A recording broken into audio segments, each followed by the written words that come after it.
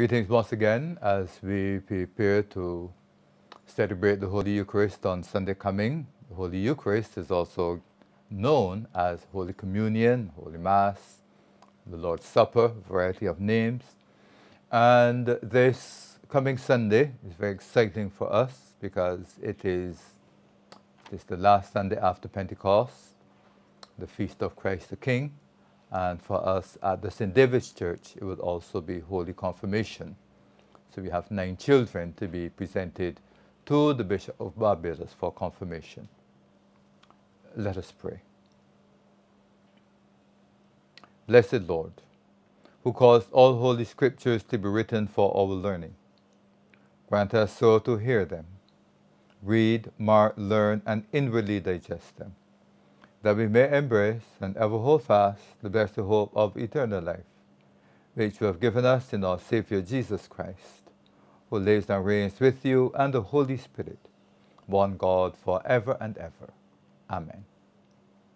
So as I mentioned, it is a very exciting weekend for us coming up here at St. David's. It is the last Sunday after Pentecost, and so that means that after this weekend, when we come to church again the following Sunday, we will be in the season of Advent, the first Sunday of Advent.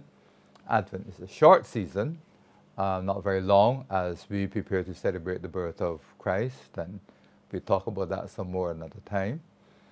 The Feast of Christ the King, of course, we pray that our Lord may be enthroned in our hearts, in our homes, in places of worship, in all places of human endeavor and enterprise, within the business community, enthroned in our tourism product, enthroned in places where decisions are made on behalf of all of us, our houses of parliament, our judiciary.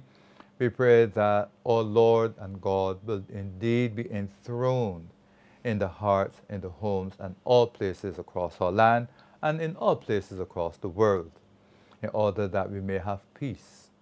For we must remember that the Lord of glory is indeed the King of peace.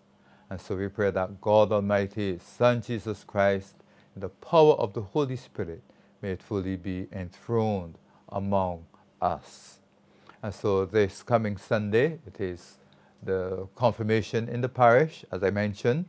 We will be using the readings for the feast day, the Feast of Christ the King.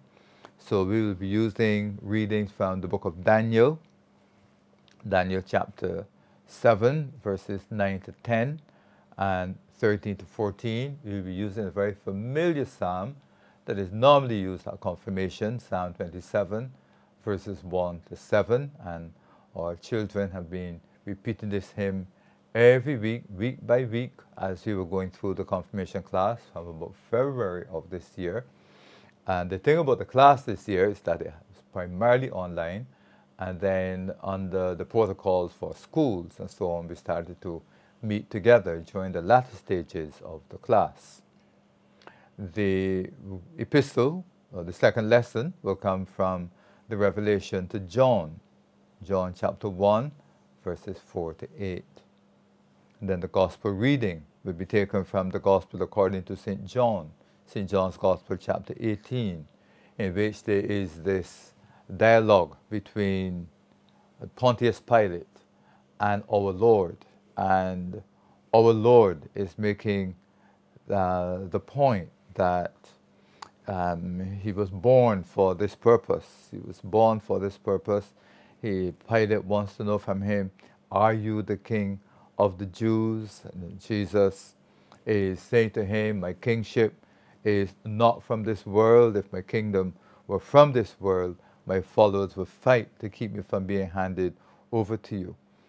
So our Lord and Savior, we celebrate His kingship, but we realize that His kingship is not demonstrated the way in which leadership is so often done in the world.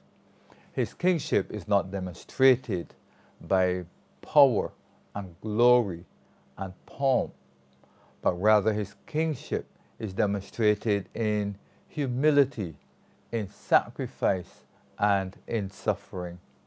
Thus, our Lord gives example to leaders across the world as to the way in which they ought to assist in directing the lives of those within their care and charge.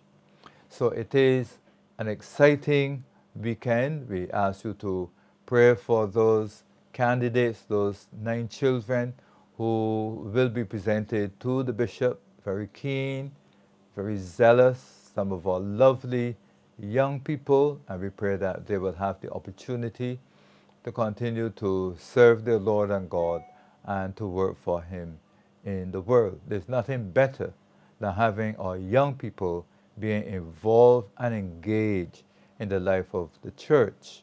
There are many persons whose life would have taken a different turn if only they had the opportunity to be involved in the life of the church. So let us make sure that our young people are actively involved. There are times when the church is referred to as an aging church. Our church ought not to be an aging church because there are many children and many young people who need to be exposed to the life of grace. So let us pray for these persons who will be presented as we celebrate the feast of Christ the King, and we pray that Christ our Lord may fully be enthroned within them and aid in their development. So thanks very much for this opportunity to share this message with you, and it will seem appropriate before we end to close with the collect for the feast of Christ the King. Let us pray.